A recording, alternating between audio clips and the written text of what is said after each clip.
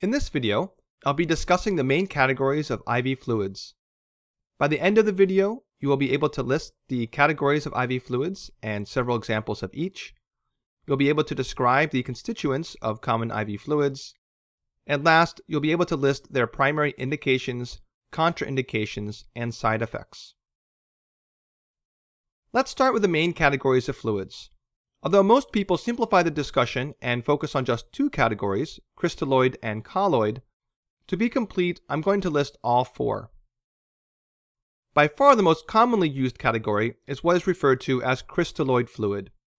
These are electrolyte solutions which have a relatively low tendency to stay intravascular. Common examples include something called normal saline. There is half normal saline, which literally has a concentration of 50% that of normal saline. There is the commonly used maintenance fluid D5 half normal saline plus 20 milliequivalents per liter of potassium chloride. And last, a somewhat more complex solution called lactated ringers. The next category is colloid, which has a relatively high tendency to stay intravascular.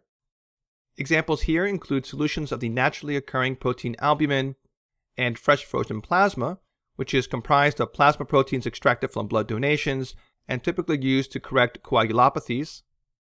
There are also synthetic colloids, which consist of manufactured macromolecules such as dextran and something called hydroxyethyl starch.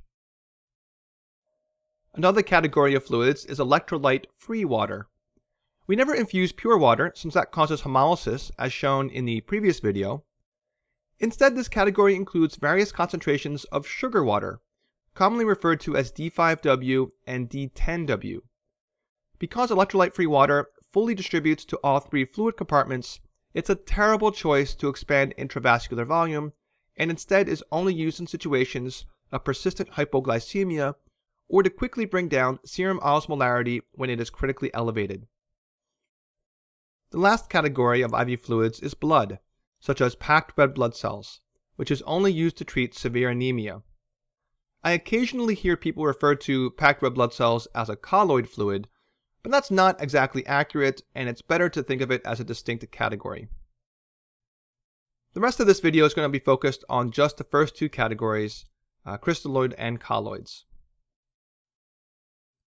To understand the different types of crystalloid, you first need to know what is in normal plasma. Remember that plasma is the extracellular, liquid portion of blood in which the red blood cells, white blood cells, and platelets are carried. When it comes to IV fluids, the most relevant constituents of plasma are as follows. Sodium, which is normally around 140 milliequivalents per liter. Chloride, which is normally around 100 milliequivalents per liter. Potassium at around 4 milliequivalents per liter. Calcium at around 2.4 milliequivalents per liter, which may or may not be the units you're used to seeing with calcium. And glucose at about 0.85 grams per deciliter, though when reported by labs in the US, it is usually done so in units of milligrams per deciliter, in which case it would be 85. As you likely know, plasma also has an important anionic buffer to help maintain pH in a physiologic range in which most enzymes have optimal activity. That buffer is bicarbonate, which is usually around 24 milliequivalents per liter. And when all of the osmotically active constituents of plasma are added together, including others not listed here, it gives a total osmolarity of around 290 milliosmoles per liter. When I talk about IV fluids in comparison to normal plasma, I'll also be discussing their tonicity relative to plasma, as well as typical indications which are not relevant here. The most elementary, so to speak, of IV fluids is 0.9% saline, frequently referred to as, quote, normal saline, or NS for short. The 0.9% refers to the fact that it's composed of 9 grams of sodium chloride dissolved in 1 liter of water. With a little bit of high school chemistry, you could work out that 0.9% saline must have in it 154 milliequivalents per liter of sodium and 154 milliequivalents per liter of chloride. There is no potassium, no calcium, no glucose, and no buffer. The predicted osmolarity of normal saline is simply 154 plus 154, or 308, which is typically given in units of milliosmoles per liter. Normal saline is usually referred to as an isotonic fluid, meaning that when infused, it has no effect on intracellular volume because its effective osmolarity is the same as that within the cells. Occasionally, you'll come across an intern who's trying to look smart on rounds and who points out that 308 is higher than 290, so normal saline is actually slightly hypertonic, and thus my quotation marks around isotonic. However, the resident, who is really smart, might correctly remark that saline does not act like an ideal solution, and its empirically measured osmolarity is actually quite a bit closer to plasma than one might initially assume from simply adding together the osmolarities of sodium and chloride together. Regarding the typical indication for normal saline, it's resuscitation. In other words, replacement of volume in a patient who is hypovolemic from sepsis, hemorrhage, or GI fluid loss. I'll be discussing whether or not this is an appropriate indication for normal saline in the next video of this series, which will be on IV fluids used for resuscitation. The next crystalloid to mention is 0.45% saline, predictably called half normal saline or half NS. This has 77 milliequivalents per liter of sodium and chloride and a predicted osmolarity of 154. 154 is substantially lower than 290 milliosmoles per liter of plasma, so this is a hypotonic fluid. As we saw in the last video, bolusing hypotonic fluid can induce hemolysis as well as rapid and dangerous drops in plasma osmolarity. Therefore, half normal saline is not used for quick resuscitation, but rather for maintenance. Maintenance fluids are those used to replace ongoing physiologic fluid losses, such as urine production, roughly in real time. They will be the topic of the fourth video in this series. Yet another crystalloid is 3% saline. This contains 513 milliequivalents per liter of both sodium and chloride, and still no potassium, calcium, glucose, or buffer. 3% saline is dramatically hypertonic. Although you might predict such a hypertonic fluid might be great for rapid intravascular volume expansion and shock, it is rarely used for this indication and is more often used to manage severe and life-threatening hyponatremia, in which it can rapidly increase plasma osmolarity. Next is D5 half NS plus 20 of KCl. If you don't have much clinical experience yet, this may seem like quite a mouthful and a bit of a random collection of components. However, at least in the US, it's a very commonly used fluid that is so ubiquitous that it seems like it should have a shorter name by now, but unfortunately it doesn't. So what does this contain? 77 milliequivalents per liter of sodium, 97 milliequivalents per liter of chloride, 20 milliequivalents per liter of potassium, and 50 grams per liter of glucose. Notice the huge difference in glucose concentration between this fluid and plasma. There is no calcium or a buffer. Now the predicted osmolarity of this is about 446 milliosmoles per liter, from which you would guess this is a hypertonic fluid. However, since the glucose is very rapidly taken up by cells, the effect it has on the body is actually that of a hypotonic fluid. As with plain half-normal saline, this is used solely as a maintenance fluid. Then D5W, which as I mentioned is electrolyte-free sugar water. The name D5W is short for 5% dextrose in water, where dextrose is just another name for glucose. So this is composed of 50 grams of glucose dissolved in 1 liter of water. The calculated osmolarity is 252, which already seems hypotonic. However, as with the D5 half normal saline plus 20 of K, the infused glucose is rapidly taken up by cells, making this an extremely hypotonic fluid. So much so that it's not even used as a maintenance fluid, since virtually none of it stays in the intravascular space. Instead, it is used solely in hypernatremia, in which one is trying to bring down plasma osmolarity, and in persistent hypoglycemia, such as that seen in sulfonylurea toxicity. Now so far, you may have noticed that none of these fluids remotely comes close to approximating plasma. Well, for that, we have our final fluid, which is known as lactated ringers, abbreviated LR in some parts of the world, and is known as Hartmann solution in others. Confusingly, some sources claim these terms are fully interchangeable, while others claim that there are extremely small but real differences in the concentrations of electrolytes between the two, and some sources even list different electrolyte concentrations for just LR. For simplicity, I'll be referring to this fluid as lactated ringers, or LR, moving forward. Here are the most commonly cited numbers for LR's electrolytes: 130 milliequivalents per liter of sodium, 109 milliequivalents per liter of chloride, 4 of potassium, and 3 of calcium. There is no glucose unless you are using the uncommon fluid D5-LR. Now, the most interesting aspect of LR is the inclusion of the anionic metabolizable buffer lactate, which is present at a concentration of 28 milliequivalents per liter. The overall osmolarity of LR is 273 milliosmoles per liter, which makes this isotonic fluid, and its major use is in resuscitation, with less frequent use as a maintenance fluid. Now, we normally think of lactate in the plasma as being dangerous. It leads to an elevated anion gap metabolic acidosis and is used as a marker for poor tissue perfusion and shock. So why would we intentionally add it? Well, lactate gets metabolized in a series of steps to bicarbonate, providing a buffer to help prevent the acid-base disturbances seen with rapid infusion of normal saline. LR was the first of the so-called balanced solutions, which is a term used to describe any IV fluid that closely approximates the electrolyte concentrations of normal plasma.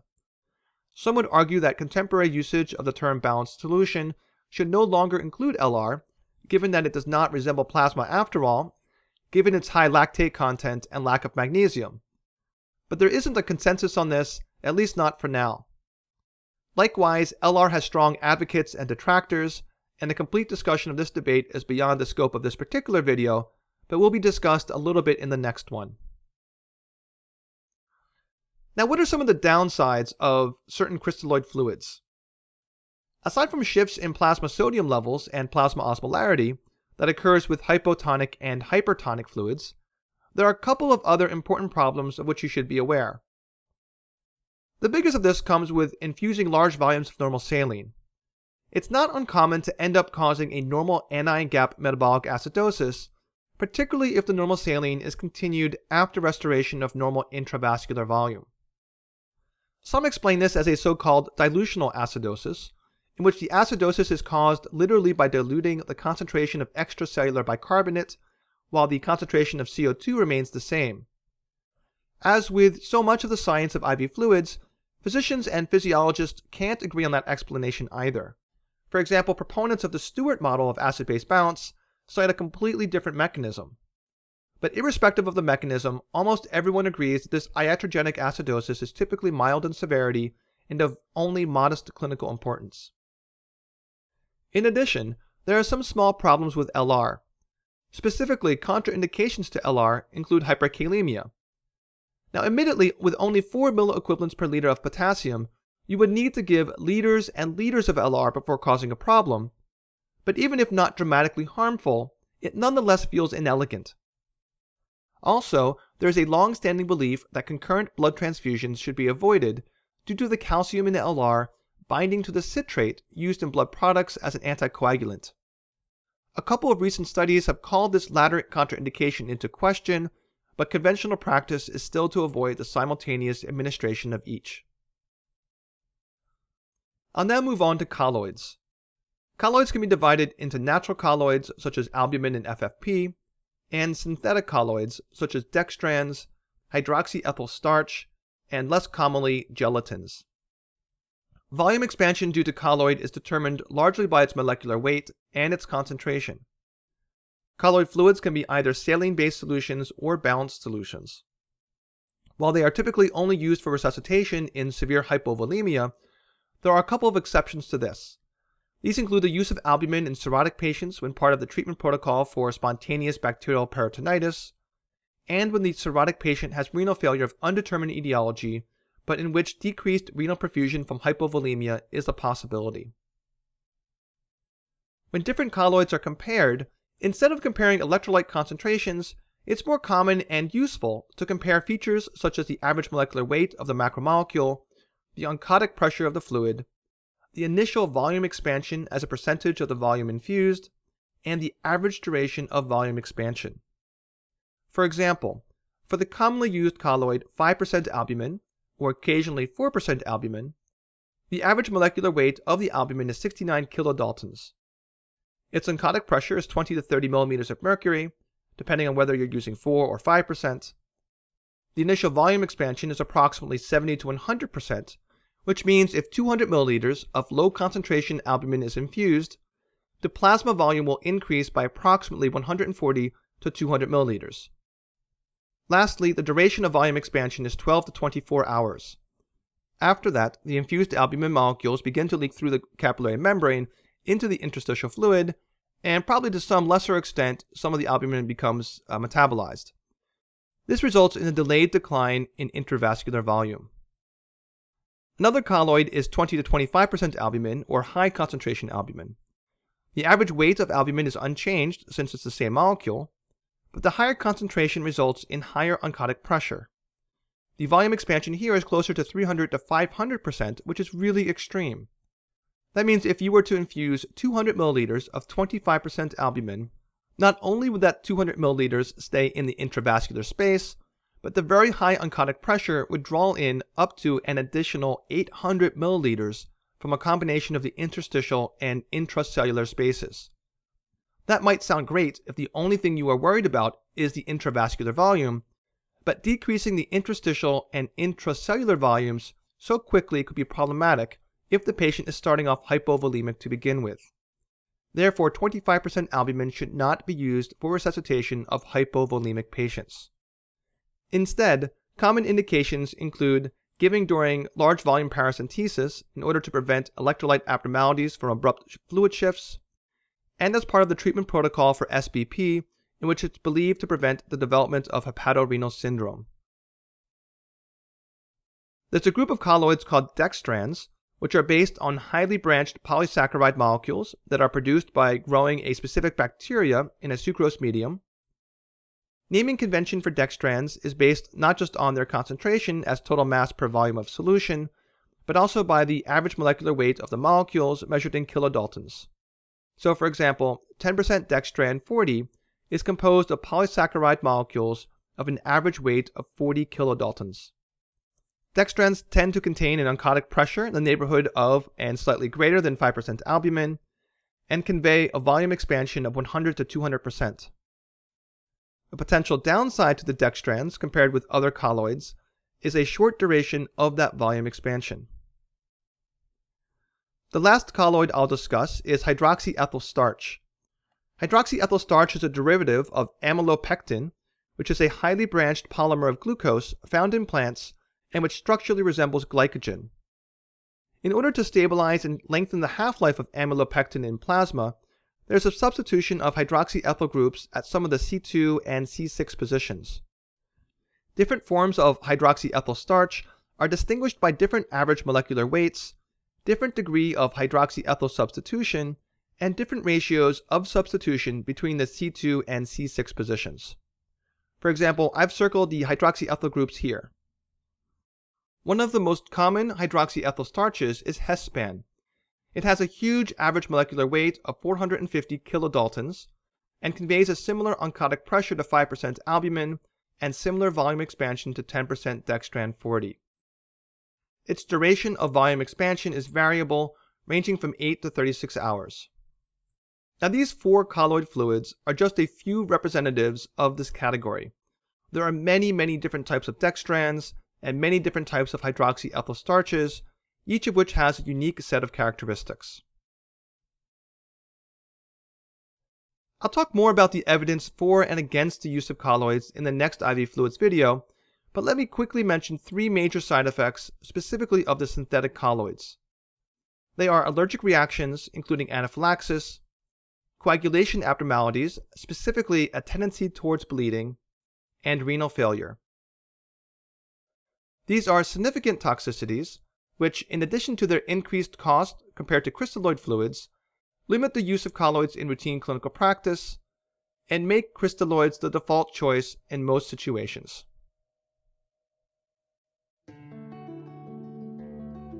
That concludes this video on crystalloids and colloids. The next video in the IV fluids series will discuss the use of fluids in resuscitation.